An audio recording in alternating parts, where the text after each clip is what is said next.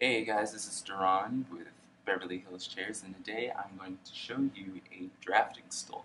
Now, the chair that I am currently playing around with looks like a regular Aeron chair, but it actually is a drafting stool.